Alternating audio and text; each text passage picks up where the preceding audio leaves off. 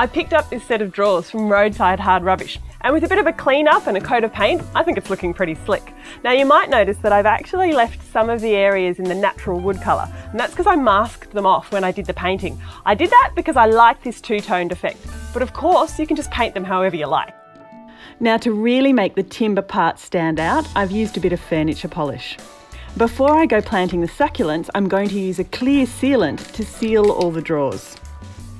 And now for a space for the succulents to sit. I'm going to line each drawer with builder's plastic that I'll staple onto the sides to help hold it in place. Each drawer is going to sit slightly ajar, and this will let the succulents really shine. You could of course use a screw to lock the drawers off, but I'm not going to bother. And if you find that the drawers are top heavy because you've got them open, you could always add a sandbag or an old gym weight on the lower drawers to help stabilise it. But this one's fine. Now because I'm not adding in drainage holes, I'm going to add a 1 centimetre layer of pebbles to the base of each drawer before adding in the potting mix, and this will help drain off any excess water. I've got a great range of plants here from in-style succulents and even a few cuttings from my garden if I need to fill in a few gaps.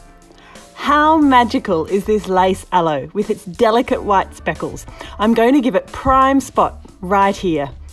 And what's not to love about this sedum jelly beans? It will spread and spill over the side a little. Echeveria are stunning succulents, and check out the contrasting scarlet tips on this one. Make sure you choose some succulents with a cascading habit. This is ruby necklace, and it'll really cascade over the sides and soften the edges of the project. Of course, also look for succulents of different colours and shapes and textures. It'll really add a pop of interest to your project.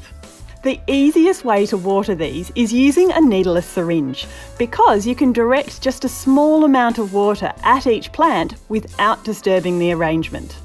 Give your succulent drawers pride of place so you can admire them regularly. And somewhere like this veranda, so it's protected from the weather but still gets the sunshine that the succulents need, is perfect.